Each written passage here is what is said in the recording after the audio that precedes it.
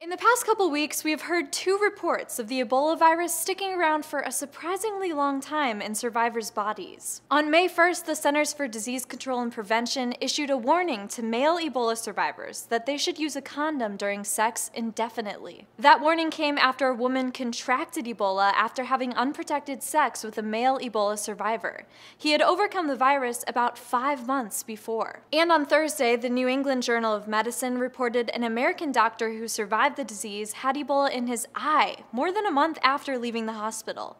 It even turned one of his normally blue eyes green. Scientists still don't know everything about why Ebola sticks around so long in survivors' semen or eyes, but testicles and eyes have something in common. They're both immune privileged. Immune privilege means the immune system doesn't respond the same way to antigens in certain parts of the body.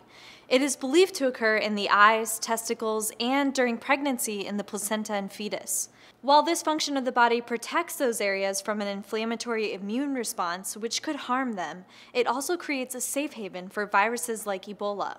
But for survivors of Ebola, this means they're not completely in the clear yet. And this Ebola outbreak had thousands of survivors, many more than previous outbreaks. During an Ebola outbreak in 1995, there were similar reports of eye infections. Judging by that outbreak, NPR reports about 15% of survivors could be at risk of vision loss or even blindness this time around as they move on from the disease.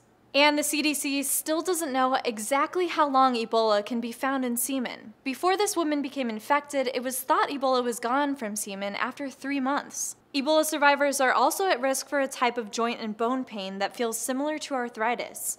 Immune privilege is believed to occur to some extent in articular cartilage found in joints, although there isn't necessarily a direct connection to what Ebola survivors experience. This Ebola outbreak had more than 26,000 suspected cases, and the World Health Organization reported about 1 in 3 of those patients survived. In the coming months, we'll start to find out exactly how their bodies continue to respond to the disease. For Newsy, I'm Kate Grumpke.